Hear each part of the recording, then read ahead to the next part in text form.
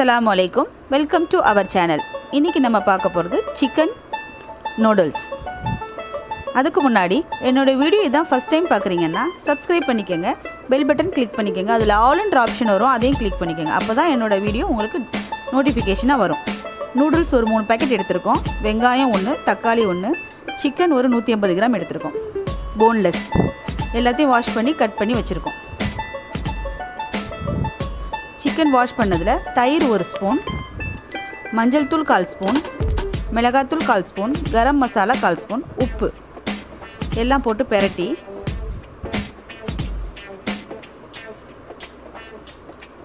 ஃப்ரிட்ஜில் ஒரு 20 நிமிஷம் ஊற வச்சு வச்சுக்கோங்க.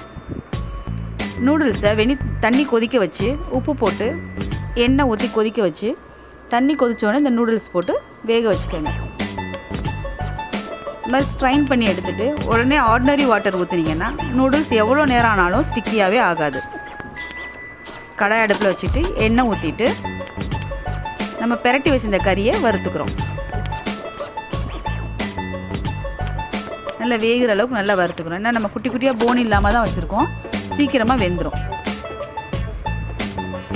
இந்த மாதிரி நூடுல்ஸ் நீங்கள் தண்ணி வடிச்சிட்டு கொதிக்க வச்சு வடிச்சிட்டு எல்லாம் பண்ணி எடுத்துகிட்டு போனீங்கன்னா காலையில் பண்ணது நைட்டு வரையும் ஸ்டிக்கியாகவே ஆகாது. ஆர்டினரி வாட்டர் ஊற்றி உடனே எடுத்துடணும். வேக வைக்கும் போது நல்லெண்ணெய் 1 ஸ்பூன் ஊற்றி உப்பு போட்டு வேக வச்சுக்கணும். நம்மளோட ஸ்பெஷல் இஞ்சி பூண்டு மசாலா போட்டிருக்கோம். கறி வெந்துருச்சு. வெந்ததுக்கப்புறமா நம்ம தின்னாக ஸ்லைஸ் பண்ணி வச்சுருக்க வெங்காயம், தக்காளி, புதினா, கொத்தமல்லி, பச்சை மிளகா எல்லாம் போட்டு வதக்கிறோம். அந்த கறியிலேருந்து வந்திருக்க தண்ணியிலையும் இந்த வெங்காயம் எல்லாம் நல்லா ஒரு சேர வதங்கிரும். நம்ம நூடுல்ஸ்க்கு உப்பு போட்டு வடித்து வச்சுருக்கோம், சிக்கனும் உப்பு போட்டு பரட்டி வச்சுருக்கோம்.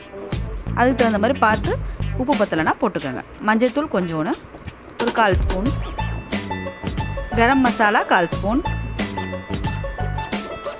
மேகி மசாலா ஒரு 2 பேக்கெட் போட்டுக்கலாம். நம்ம 3 பேக்கெட் மேகி போட்டிருக்கோம்ல, அதில் 1 பேக்கெட் கூட மேகி மசாலா போட்டுக்கலாம். நம்மளோட கடையில் வாங்கின பிரியாணி மசாலா ஒரு 1/4 ஸ்பூன் போட்டுக்கோங்க. தயிர் 1 ஸ்பூன் போட்டுக்கோங்க. நல்ல எண்ணெய் பிரிய பச்சை வாசம் போக வதக்கணும். வதக்கினதுக்கப்புறமா நம்மளோட நூடுல்ஸை எடுத்து போட்டுக்கிறோம். பாருங்கள், நம்ம வடித்து வச்சது உதிரி உதிரியாகவே இருக்குது. பெரட்டும் போது தான் கவனமாக பெரட்டணும், உடஞ்சிடாமல் இருக்கிறதுக்காக. இந்த மாதிரி நீங்கள் செஞ்சு எடுத்துகிட்டு வச்சிங்கன்னா நல்ல ஸ்டிக்கியே ஆகாமல், சூடு ஆறுனாலும் ஸ்டிக்கி ஆகாமல் இருக்கும். இந்த மாதிரி 2 கரண்டி வச்சுட்டு நீங்கள் இந்த மாதிரி உதுத்து விட்டுக்கோங்க. நீங்களும் இதே மாதிரி செஞ்சு பார்த்து எப்படி இருக்குன்னு சொல்லுங்கள். உங்களுக்கு ஃப்ளேவர் சோயா சாஸ் ஃப்ளேவர் பிடிக்குன்னா சோயா சாஸ் ஃப்ளேவர் ஊற்றிக்கோங்க. இதே மாதிரி நீங்களும் செஞ்சு பார்த்து எப்படி இருக்குன்னு எனக்கு கமெண்ட் பண்ணுங்கள், ஷேர் பண்ணுங்கள், லைக் பண்ணுங்கள். மறந்துடாமல் சப்ஸ்கிரைப் பண்ணுங்கள். அஸ்ஸலாமு அலைக்கும்.